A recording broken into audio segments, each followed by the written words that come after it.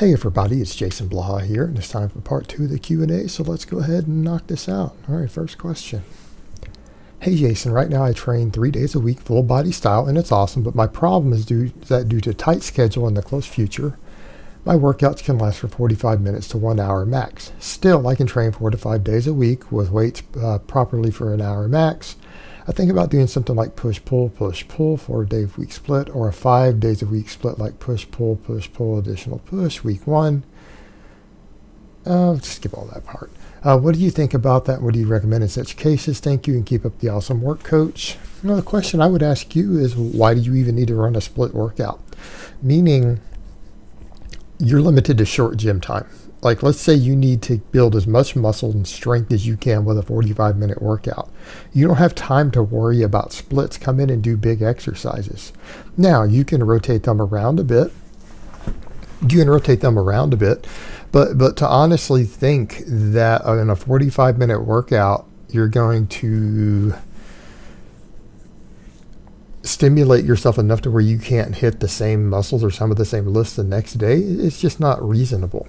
It's not reasonable. Split routines were developed so that people could train for a couple of hours straight on a certain type of movement pattern or body part, right? If you're not going to train for 2 hours straight, there's no point in splitting things up into push-pull or any of that stuff for the most part. Again, I would say make most efficient use of your time and put your focus on big exercises. You could even run a modified type Bulgarian 5 days a week. Now you're probably going to want to do 3 lifts, and that's what it's going to come down to.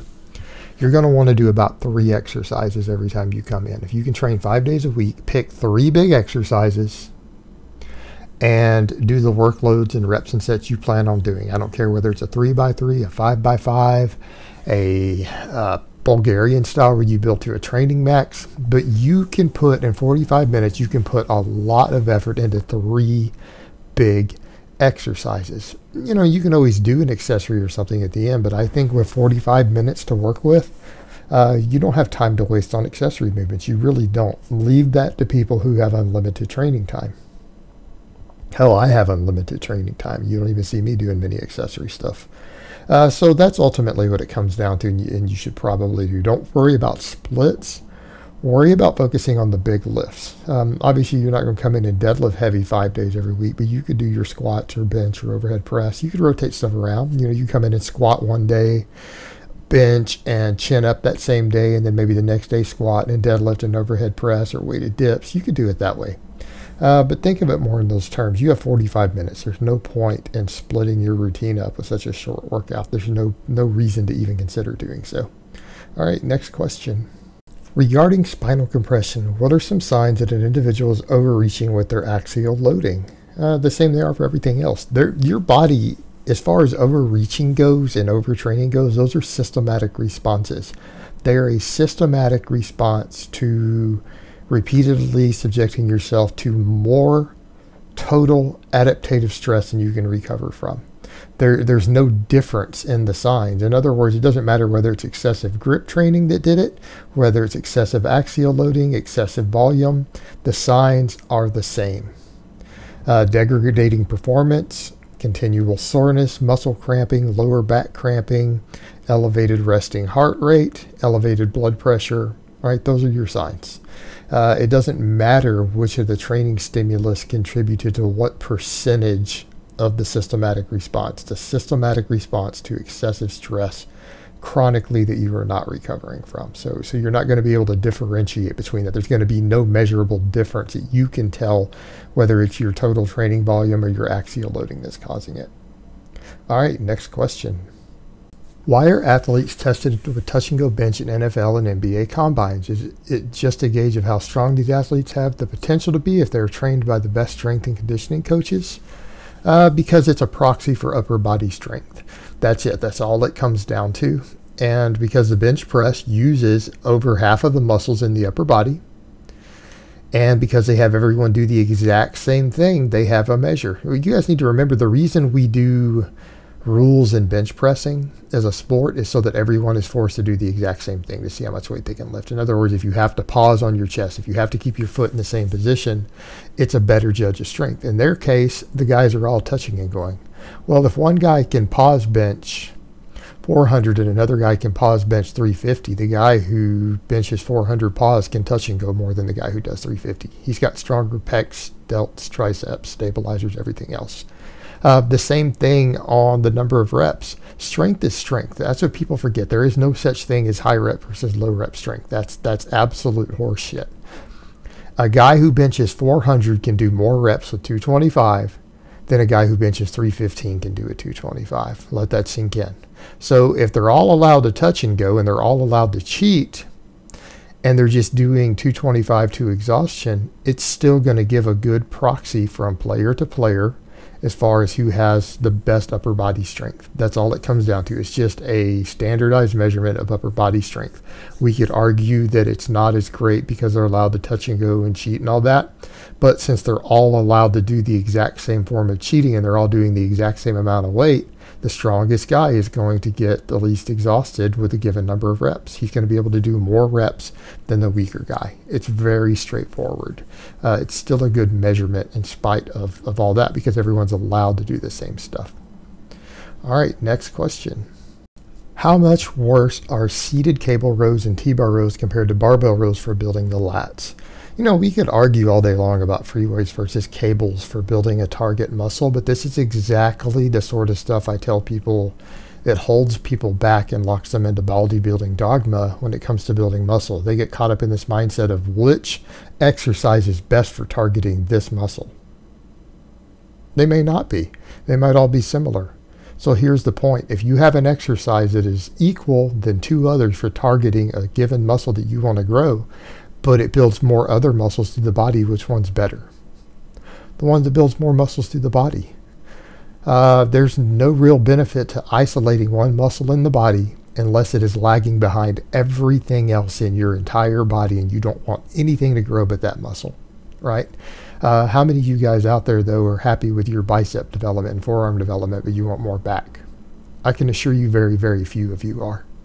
How many of you out there think that you have as strong as possible of spinal erectors and abs, but just want your lats to grow? Probably not very many.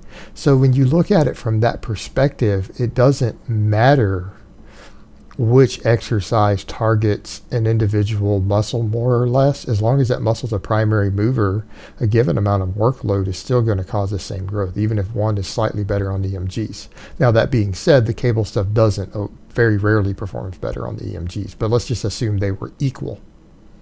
Assuming they were equal, and they're usually not, the free weight exercises where you're standing incorporate more muscle through the entire body. Therefore, they're going to be better for overall hypertrophy. And back to my other point, none of you guys are happy with every single part of your body except for one muscle.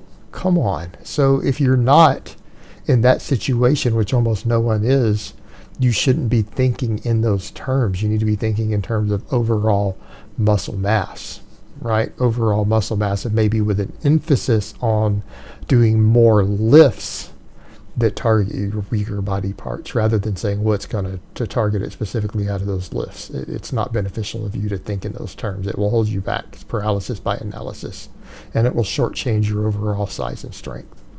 All right, next question and last question of the week. Hi Coach, Price Plow made a video responding to your claims about the supplement industry. Any rebuttal video? You know what? Normally I wouldn't watch a channel that small, but I actually did watch that entire video. And that's very, very rare, guys. I'm going to be honest with you. 99% of the videos out there that criticize me, I haven't watched. I don't actually watch them. So when people say, hey, how do you respond to what these people are saying? I don't know. I haven't listened. I actually paid attention to this one because some people told me it was worth watching. I watched the entire video. I can appreciate the fact that the guy at least wanted to focus upon not all the nonsense and the BS, but just what I was saying. He said that, like with everything else, you got to take what a person says point by point. You don't look at them collectively always as a person. I can respect that fact because I'm often do that.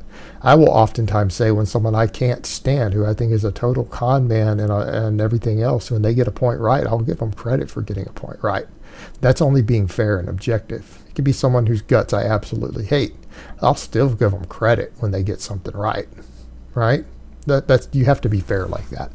The thing I was kind of amused at, though, was this point of saying, look, not everyone in the supplement industry is a bad person.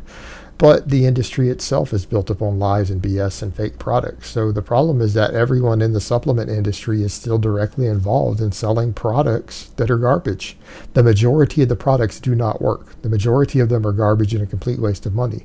So if your company sells 30 products and 2 of them actually work, or 3 of them actually work, you're still pimping snake oil. That doesn't make you a good person. It makes you a con man. That's just my perspective on it. And the other thing that I thought was amusing is that, he said all these supplements work, but the thing is, a lot of them, your diet would still sort that out. For example, in the Western world, we all drink coffee or tea. Yes, caffeine has ergogenic benefits. It has benefits, right?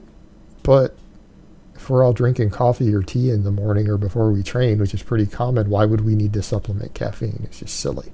You get that from your diet, and there are other health benefits to coffee besides the caffeine in it. There are other benefits to these things. So it's just like, again, shortchanging the benefits of eating certain foods and things, trying to get an ergogenic aid when you could have just got it from the food to begin with without supporting a con man industry. And the other thing, though, is that he admitted, even though a lot of these things work, there is no supplement in the world that is ever going to take you to the next level. Right? There is no supplement or combination of supplements in the world that has the physical capability of taking you to the next level. Which brings me back to my point. Supplements cost more than anabolic steroids do. All right? Let that sink in. No product that any supplement company makes, and this is admitted by a guy kind of somewhat involved in the industry there, actually can take you to the next level. So why in the hell should you be paying $50 a bottle for it? It doesn't make any sense. That's a ripoff. If it only boosts your potential performance, every supplement in the world, the best ones combined together, only give you a possible 0.5% or 0.25% advantage, and you're dishing out $100 a month for that, you're taking it up the backside with no reach around and no loop. That's exactly what it is. That's a con. So it's like, I don't think he realized it. From my perspective, I see that as a ripoff. They're charging that much money for a lot of people are out there on a budget, charging more than their gym membership for products of which none of which are going to take them to the next level. And the majority of the ones that do work could just be gained by eating a better diet. It's that simple. All right, guys, but that's really all I have to say on that today. I hope it's been informative, and I will talk to you guys next time.